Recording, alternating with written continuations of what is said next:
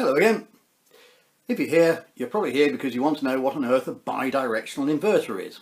Well, an inverter is a device, a magic box that sits on the wall that takes one type of current and turns it into another type of current. So the normal household supply is what's called an AC, that's an alternating current, and is usually about 240 volts.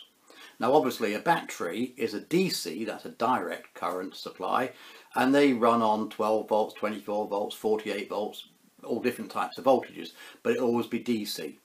So a bi-directional inverter means that you can put power into the batteries as DC, and you can take it out of the batteries and supply it to the property as a 240 or a 415 volt supply, an AC supply that can run the house. So that's the idea of a bi-directional. It can allow power to go into batteries or out of batteries to supply the house, or take the power from the house and put it into the batteries. That's a bi-directional inverter.